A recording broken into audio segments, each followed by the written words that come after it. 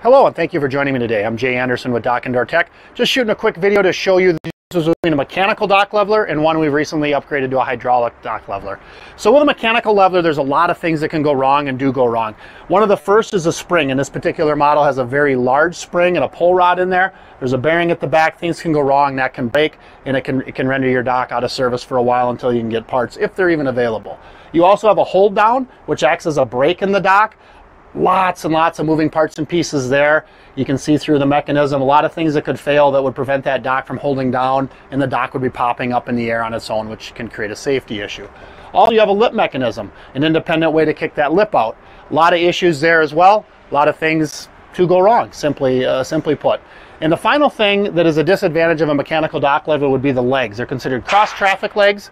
They're needed for safety reasons and OSHA compliance, so they're important to have on a mechanical dock leveler. But what they do is limit the ability of the dock to service trucks that are below dock height, and it just becomes a big operating challenge for your people using the dock levelers and loading and unloading the truck safely.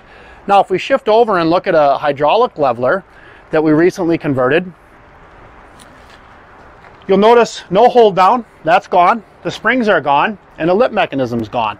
We've replaced those with real simple. We've got three parts basically. We've got a hydraulic cylinder, two of them. We got a lip cylinder and a main cylinder and a pump. We run some electricity to that, make some adjustments. We can have this thing working just well, very well, much easier than a mechanical leveler. Also notice we were able to remove the legs.